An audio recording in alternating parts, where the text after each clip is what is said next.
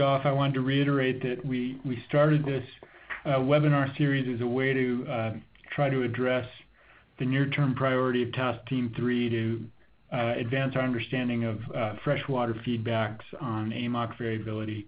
We've had 2 seminars so far. It's been very stimulating. Gokhan will give the 3rd, and we really need volunteers to keep this going. So if nobody volunteers, then this will end, and all of the exchange that's happening will come to an end. So please get in touch with me via email or at the end of this talk if you'd like to present some of your work. Thanks. Shall I go ahead, Kristen? Yes, go ahead, Gokhan. Okay. So you hopefully see my title. As the title indicates, I'll be talking about robust and non-robust aspects of AMOC variability and mechanisms in the Community Earth System Model, CESM. This is joint work with Steve and Laura from NCAR. I should mention that I actually presented some bits and pieces of this work in the September 2014, almost more than a year and a half ago. And because of my time commitments and all that stuff, I could not essentially come back and finish and write this up. So Laura, Steve, and I are in the process of writing this up. So if you have any comments, they'll be greatly appreciated. So the goal is essentially of this work was to look at AMOC variability and mechanisms within a single modeling framework. So far, I mean, you've seen it in the literature. There are many coupled simulations, and they all show various degrees of quite rich AMOC variability, but the time scale of variability and mechanisms differ quite substantially among them. They essentially represent multi-model frameworks, essentially showing different AMOC variability characteristics. And I included 2 examples of that in the bottom plots. They show a maximum AMOC time series. The left is the GFDLCM21. It has a very more or less regular 20-year oscillation. On the right side, there are 2 time series of AMOC. These are coming from not CESM, but the previous versions of the CCSM, CCSM4 and CCSM3. You can see in the lower time series, CCSM3 had a very regular oscillatory behavior for like a 300-year period between years 150 and 450 roughly, and it actually disappeared, that regularity, after that. And in CCSM4, the amplitude of variability was much reduced compared to CCSM3, and it has a really broad power spectra, and with the most of the power within the, well, I mean, the dominant sort of low frequency variability is in the 50 to 200 year range, so there is quite a bit of variability. So also, when we were analyzing these CCSM solutions, we found out that essentially changes in the subgrid scale parameterization in the model, in the ocean model, can actually change Labrador Sea deep convection or density anomaly characteristics that in turn impacts AMOC variability. So what I ended up doing is essentially I wanted to present a systematic assessment of the impacts of several ocean model parameter choices, as well as atmospheric initial condition perturbations on AMOC characteristics within a single modeling framework rather than multiple modeling frameworks, and try to figure out if there are any robust and non-robust, well, I guess by contrast, elements of AMOC variability and mechanisms.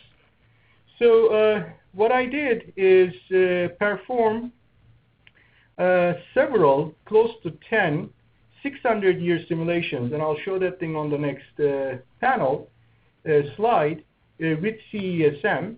And in these experiments, especially the sort of 5 experiments that are listed here, I'm changing certain parameter values within reason, and these are loosely constrained parameter choices.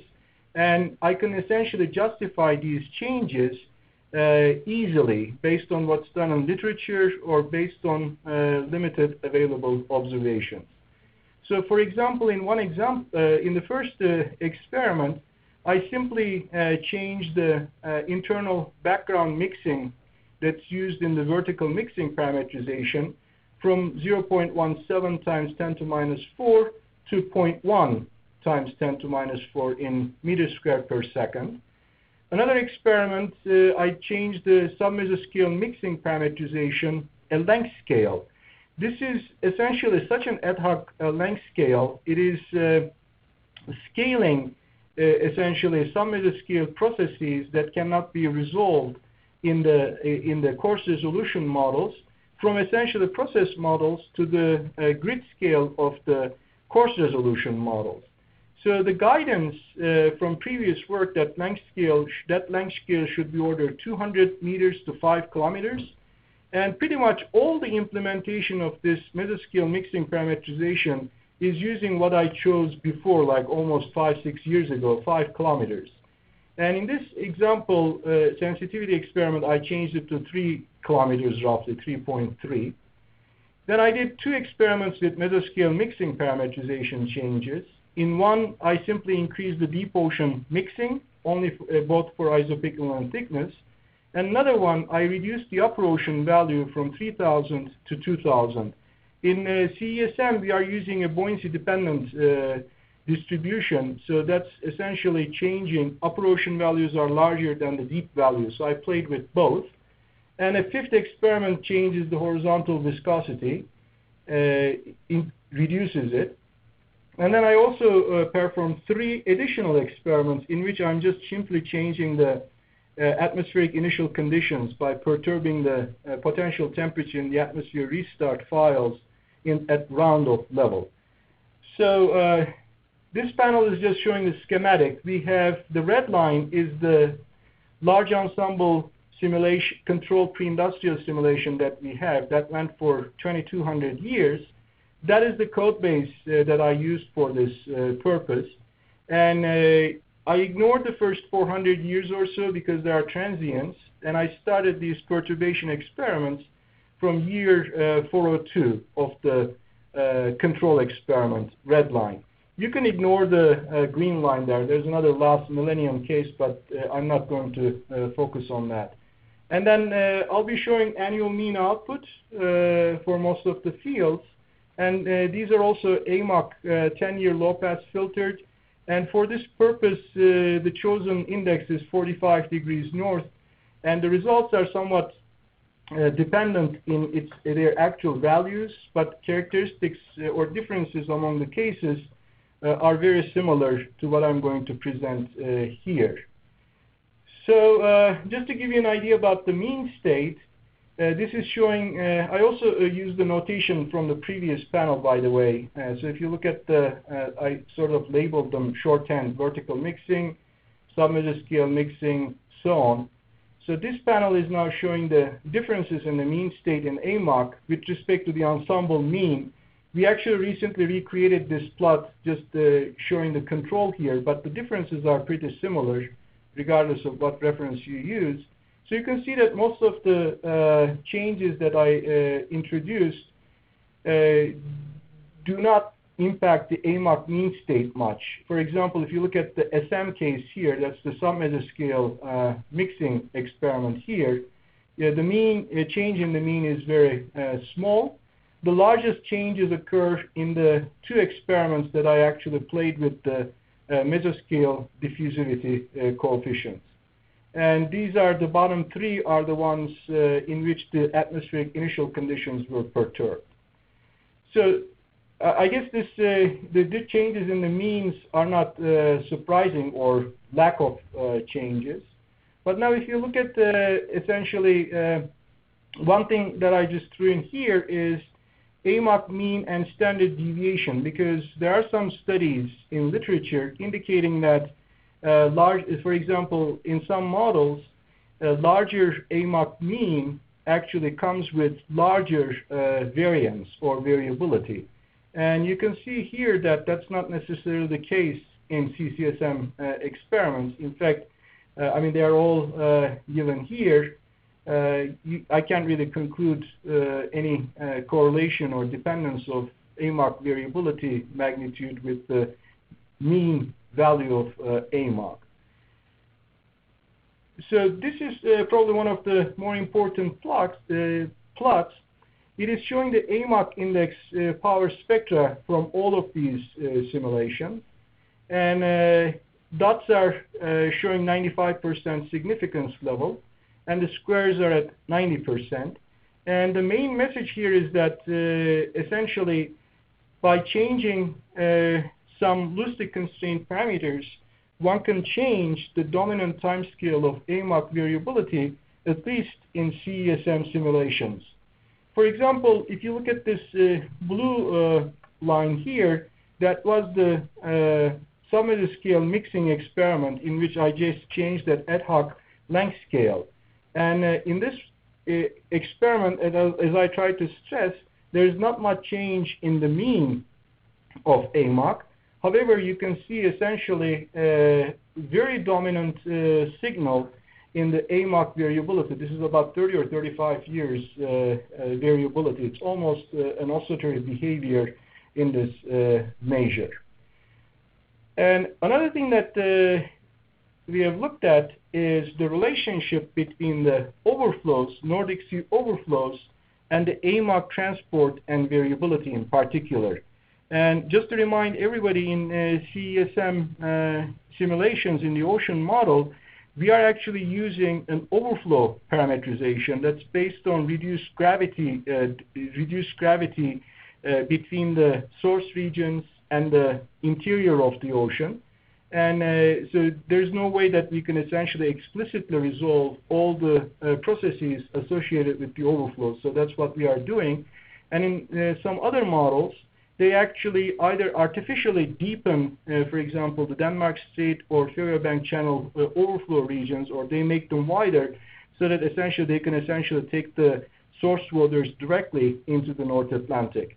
And so what this is showing again from all these experiments, the top is mean AMOC versus the total overflow strength. And perhaps you can argue that there might be a linear relationship in the mean. But if you look at the standard deviations, we are not seeing essentially any link, direct link between AMOC transport and the AMOC transport variability versus the overflow variability in its standard deviations. Now, I'm going to look at the next panel is actually showing the lead lag relationships. This is probably more informative. So this is essentially now overflow product water time series. When I say overflow product water time series, it's the sum of the both Færøbank Channel, I believe. I should be careful. I think this is just the Denmark Strait overflow, and then the AMOC index time series. And you can see that in this is consistent with our previous simulations. We are seeing actually a lag relationship between AMOC transport and the overflows, but the overflows are not leading. They are actually lagging AMOC maximum transport. This is an important distinction. In some models, particularly, for example, Hadley Center model, if you look at it, they actually found the opposite relationship. Any changes in Nordic Sea overflows in that model actually translates into changes in the AMOC strength. And one reason, I think, is related to their treatment of overflows. They actually artificially deepened quite strongly, I believe, the Denmark Strait overflow. So whatever comes out from the Nordic Seas directly go into the North Atlantic without necessarily going into the Labrador Sea region, and in turn has a more direct relationship with the overturning circulation itself. In our simulations, I'm skipping all the analysis. We have done it in the previous publication. Steve led one of the papers. We showed that essentially overflow waters in CESM go into the Labrador Sea, deep Labrador Sea, that in turn essentially inhibits convection. It makes the Labrador Sea more stratified, deeper, denser overflow waters. So that changes the relationship between the overflows and the overturning circulation variability. So this is one robust aspect of CESM simulations. Another thing that we have looked at is essentially the relationship between AMOC indices, in this case again the 45-degree north index, with various other sort of fields in the North Atlantic. And these are essentially showing now the index correlations with AMOC index correlations with March mean boundary layer depth. That's the upper left panel. The lower left panel is the subpolar gyre transport. The upper right is the upper ocean density, and then the lower right is the North Atlantic oscillation index correlations. And when I say essentially in the Labrador Sea, these are all for Labrador Sea region, except the NAO one. And if you can see there's an inset up there showing Labrador Sea region, and there's a red box region highlighting where this analysis was done. You can also, the black lines in each case is the actual ensemble mean of all those experiments, and then the shading, red or gray or blue shading indicates the spread of all the remaining simulations. So this is essentially, in a sense, from these simulations confirming what we have found before in CESM simulations, as well as in many other coupled simulations. What we see is essentially there's a leading role for the deepening of the boundary layer depth that essentially goes hand in hand with the upper ocean density. There is an associated actually strengthening, negative correlation in the subpolar gyre is a strengthening of the subpolar gyre circulation.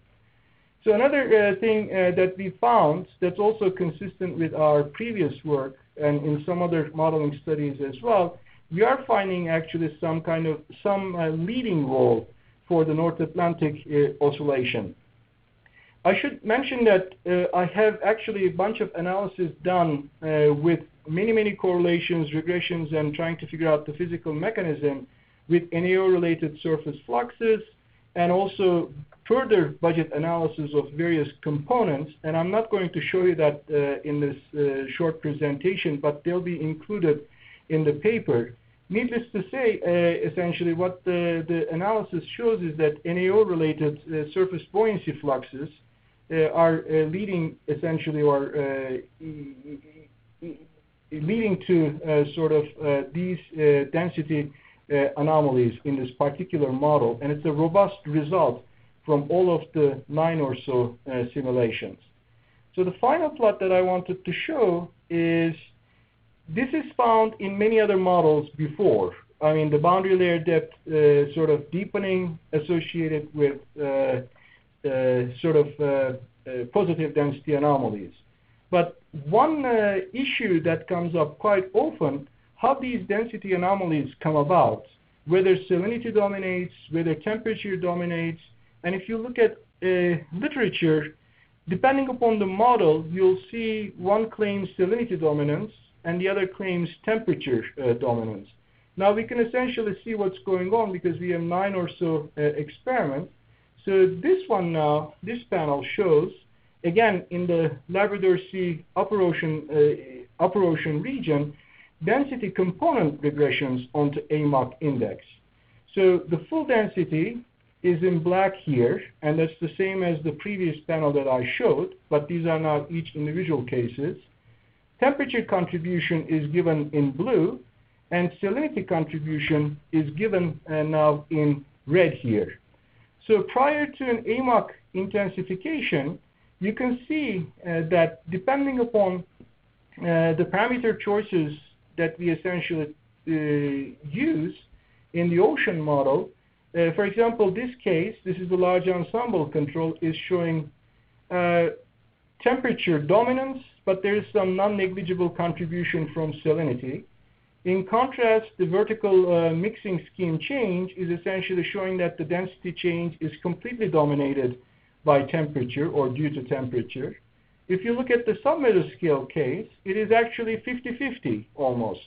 You can see contributions from both temperature and salinity. And this is consistent with I actually went ahead and looked at the individual budgets in the upper ocean, and depending upon what kind of parameter value you use in submeasure scale, I can change the dominance of temperature or salinity in this budget.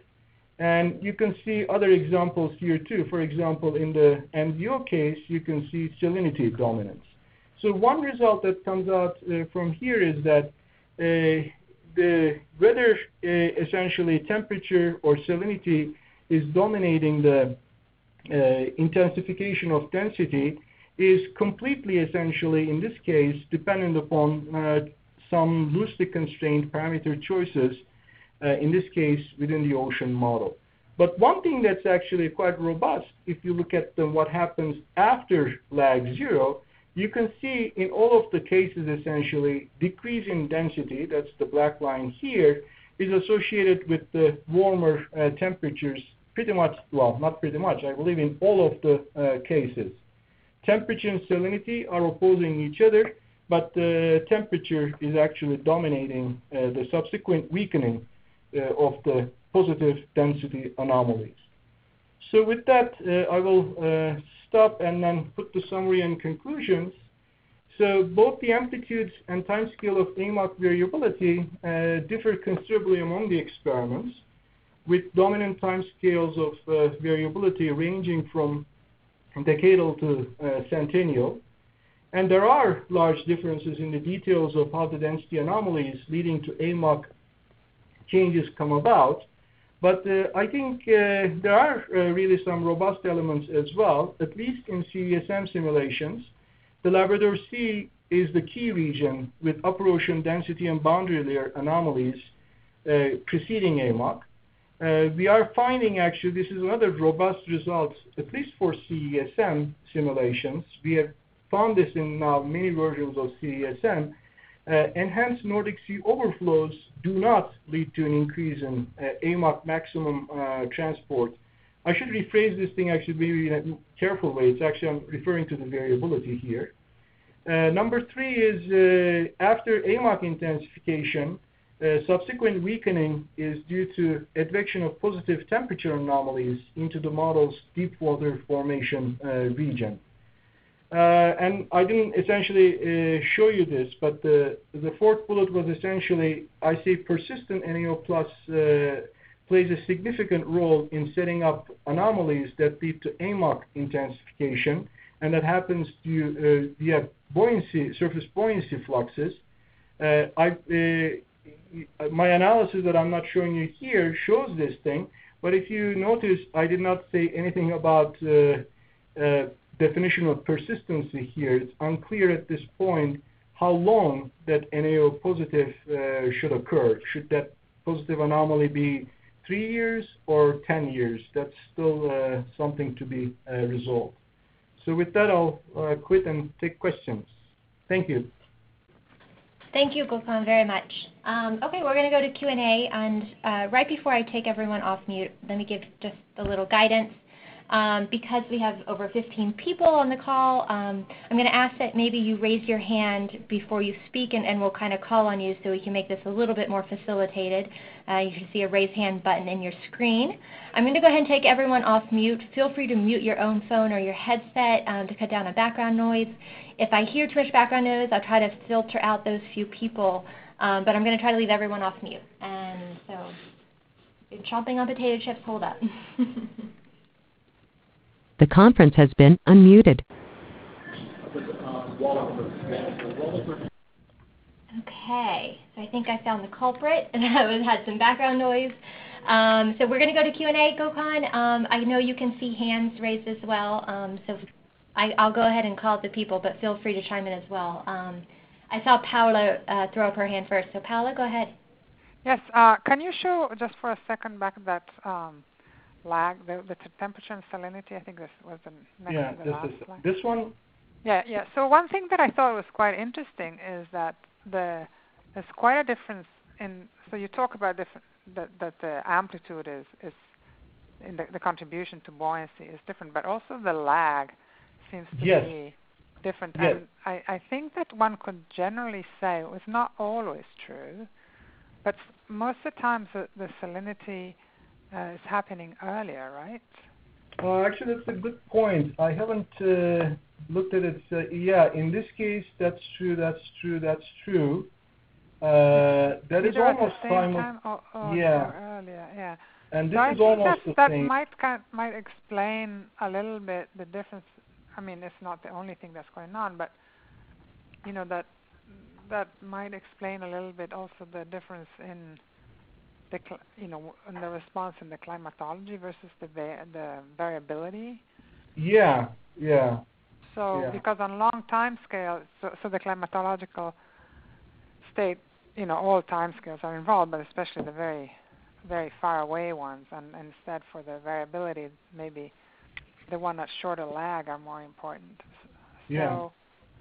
So I think it's quite interesting that, I mean, not that I have any ideas on how this helps, but I thought that was quite striking, the difference. Right. I can take a look at that. I mean, we are actually looking at it in more detail as we write it, so I'll take a look at that point more carefully. Thanks, Paula. Cecile? Yes, I'm interested in your NAO results, please. And the thing that kind of I notice is that if you look at the spectrum of the NAO, it's basically very flat and has very few peaks in it, and the decay time is something like a couple of weeks. So I was wondering, what does the spectrum in the model of the NAO look like compared with observations, and what is the resolution of the NAO that you're using in order to make this plot? And then I have a follow-up question. Yeah, I mean, I don't have all the answers for that, actually. These are based on the DJFM sea level pressure EOF1 anomaly, and they are essentially DJFM annual time scale. I believe you are correct that the NAO, I mean, that is the sort of the puzzling thing in all of these things. Although the NAO spectra tend to be relatively flat, we tend to get these kind of relationships. And I looked at them in detail, and I can't unfortunately remember for all the cases whether they show any significant peaks or not for individual cases. Well, but you have a point, I think. That's well taken. Well, I mean, if the variability of the NAO is very strong, even though it may not be persistent, you might get something like that. Yeah. And so the follow-up question is, have you looked as to see whether or not it's the variability versus the persistence that's actually giving rise to this kind of lead-lag relationship? I have not actually looked at this here. Did Steve, did you look at these cases? Did that question from these cases, do you know? No, I did not. Well, one thing we found is that the NAO plays a very strong role simply as a stochastic term in on the much shorter time scales of SSTs in the North Tropical Atlantic, and it can even affect El Nino because the Bermuda High is the southern branch of it. And so I'm wondering if that's a candidate that we should be looking for as a stochastic source of AMOC. Yeah. No, we can take a look at those certainly. Thank you. Thank you. Thanks, Cecile. So Zoli has a question, and then we'll go to Wilbert, and Zoli typed his in, so let me read that so everyone can hear, and then Gokhan, you can answer. So Zoli writes, very interesting results. How deep do you go when calculating upper ocean density anomalies? Whether temperature or salinity dominates depends on whether you only average the layer that is in close contact equilibrium with the atmosphere, say 0 to 200 meters, or whether you go deeper, 500 to 1,000 meters, where TS temperature salinity anomalies have a chance of being evected from further upstream, for example, the subtropical gyre. Right, that's a good question actually. These are based on upper 200 and some meter averages. And not for this particular integration, but I've done it down to 500 meters, from 0 to 500 meters, and the results are very consistent with this. what's shown here. However, I have not done any like intermediate depth analysis, 500 to 1,000 meter analysis. The reason I was focusing mostly on the surface is essentially trying to connect it to buoyancy fluxes and deep water formation. So that was the reason for the upper ocean analysis. Great, thanks, Gokhan. Wilbert, go ahead. Yes, I too had this question about the link with the NAO, and I think Cecile has covered that. I think she's thinking about like maybe a mechanism that was described by Sarah Vennon and McWilliams or so, like a effective resonance mechanism. Stochastic resonance? Spatial resonance, is that what it is? Yeah, with an effective aspect on it, basically. Yeah. Mm-hmm. I mean,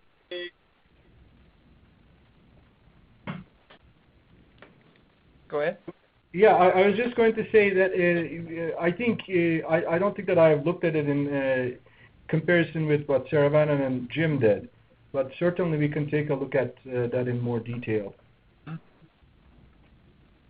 Okay. For the rest, I'm a bit fascinated that the lead and lag times of these correlation analysis are relatively short time scale, basically maybe 10 years or so, and I'm Correct. Just wondering how that relates to the 50-year time scale of some of these oscillations that you found. That's a very good question. I mean, in various CESM4 simulations, also I tried to figure that thing out. The thing is that we can find it. It is not necessarily oscillatory. It is variability, and what is happening is essentially we can explain. Essentially during that, let's say 10 or 15-year time period, what can happen.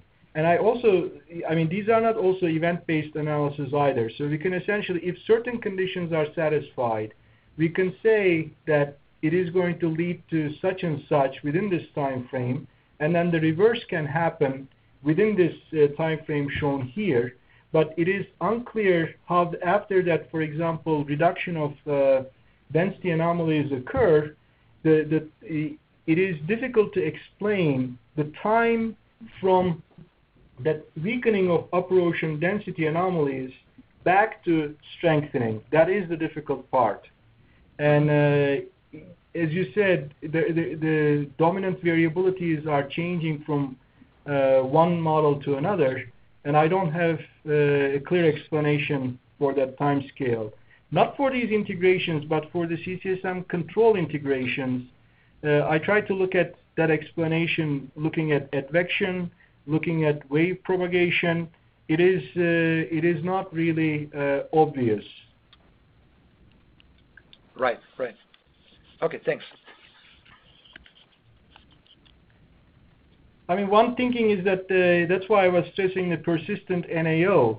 So somehow there is essentially NAO events triggering through surface fluxes changes in AMOC, changes in density and then the convection, and that's linking to AMOC, and then the strengthening is occurring. Then you can essentially follow it, transport of salty and warm waters into northern high latitudes that in turn essentially feeds back into this plot here, changes in the density anomaly.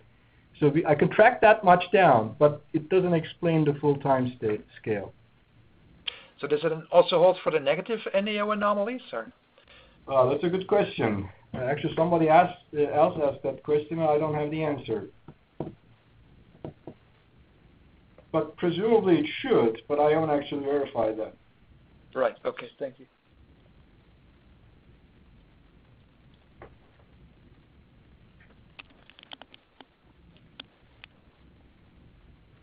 Great. Are there any other questions for Gokhan?